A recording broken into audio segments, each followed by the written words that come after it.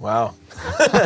As a manufacturer, it just feels really good to kind of feel like the capabilities of your pedal are kind of like taken through from 0 to 100 and in all those variations in between and just like a 30-second lick. So thank you. Man, wow, thank you. That's very kind. You know, a pedal like that makes it easy. That's really the key, right? Because you feel like it's working with you and responding with you. Yeah. It's amazing, man. Yeah.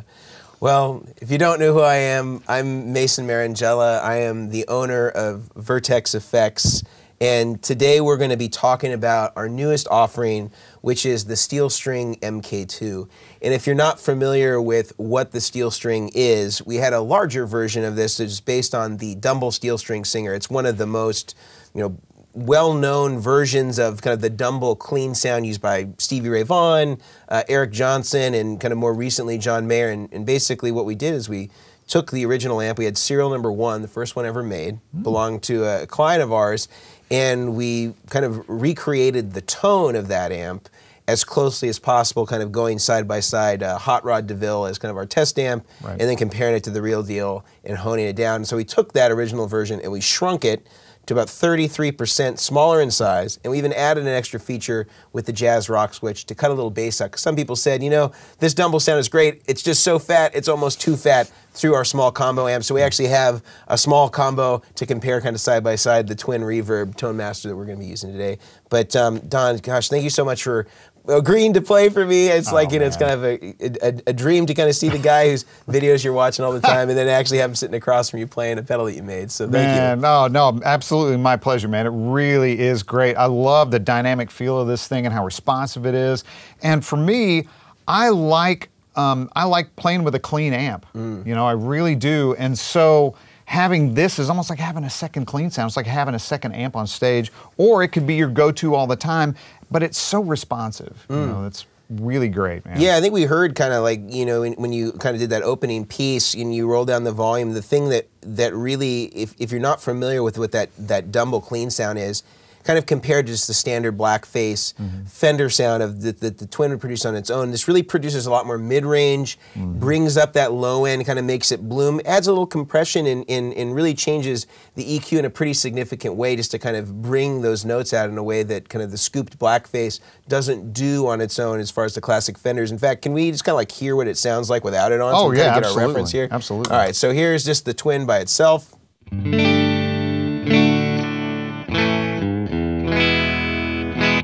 Beautiful clean tone by by anybody's definition. That's sort of the epitome of clean amps. The go-to. Yeah, and then this is really just kind of adding its color, the Dumble sound on top of that, which is just adding a little more hair and just more compression, just really giving it that Dumble EQ.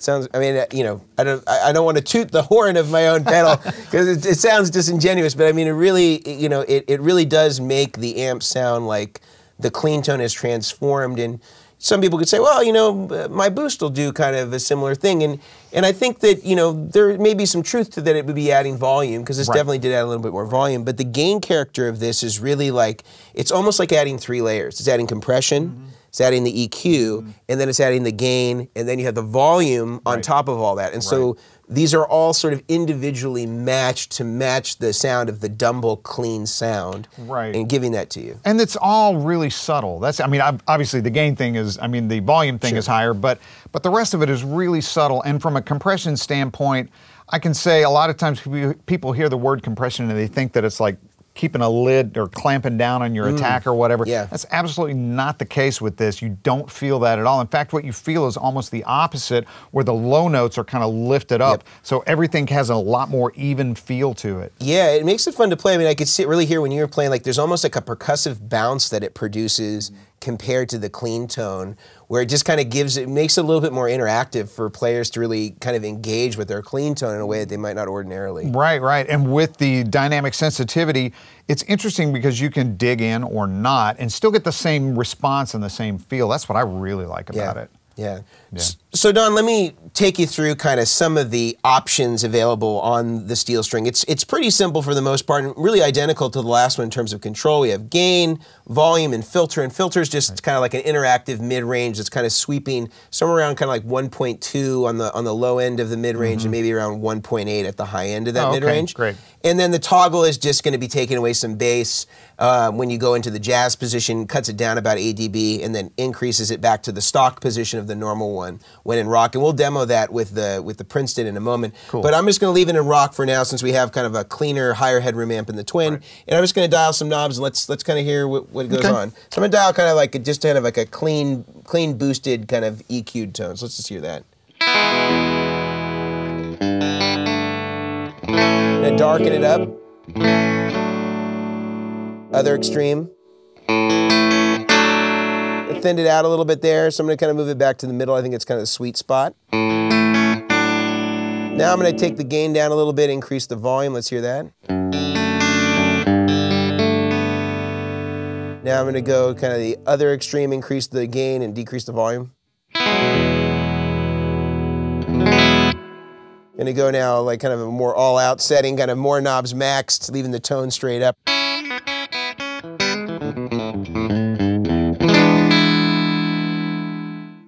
So you can hear that it's not like going to do the overdrive sound that a lot of people, they hear Dumble and they immediately think Larry Carlton, Santana, Robin Ford, and this is sort of the other end of the spectrum, like single channel, you know, that takes your clean amp, makes into that Dumble sound, and then you can add your effects going into it. And I was going to say, I can only imagine how well this stacks with other gain pedals. Oh, incredibly well. It's a completely different platform to start from, and so all your distortion pedals are going to sound and react differently. Now, with the MkII, as I kind of touched on a little bit earlier, one of the principal difference between the first and this version is that it has the jazz rock switch, and the idea behind that was the feedback that we had on the original was, you know, it was a little too bassy in small combo amps. So in certain conditions, that idea of the fat Dumble sound just went a little too far. A little too fat. Yeah, it got too fat, and we wanted to be able to accommodate those people and still allow them to kind of get the essence of that Steel String Singer sound.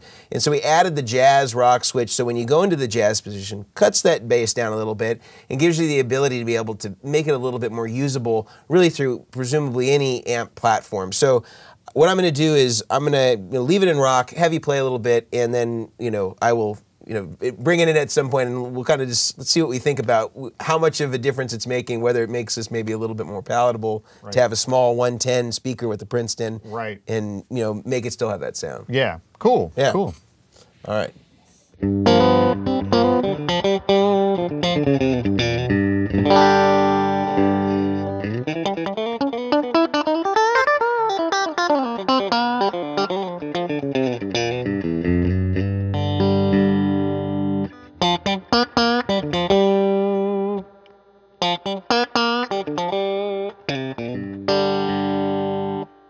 Definitely cuts that bass out, and you can hear it definitely when you're on the kind of the E or the A strings. Kind of definitely takes some of it out. It's just the bottom octave. It's taking the bottom octave out of it. Now we're kind of playing at a moderate level through this amp, but man, if you had this amp like cooking like on 7 or 8, and you were like gaining up and stuff, it could get really mushy because the inefficiency of the power section in the speaker, which is kind of what you're after anyway, it can get super mushy, and that would definitely tighten that up. When you have like some of those old Tweed Deluxe, you're cranking those, they can get really farty on the low end, and some people like that sound. You can leave it in the rock position, but this is just kind of adding that extra flexibility so that you're not restricted by your amp platform to get this Dumble kind of Right, classic clean right. sound. So what I've done is I've dialed in kind of my favorite setting when we're going to jazz, and I'd love for you to kind of just play a little bit for us on this. Kind of all I did, you know, obviously in the jazz, added maybe a little bit more volume than I would with something with higher headroom. Gains just slightly above halfway, filters just straight up. Yeah.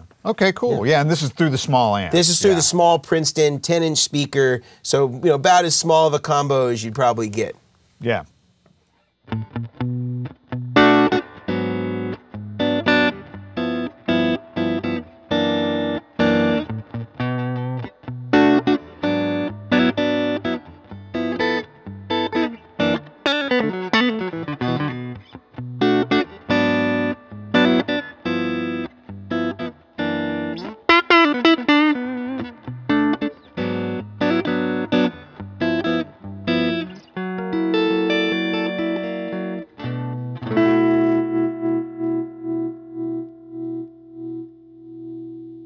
So you've heard the Steel String MkII. I feel incredibly fortunate to be able to be sitting here with Don being, you know, the player for this pedal. What an incredible honor.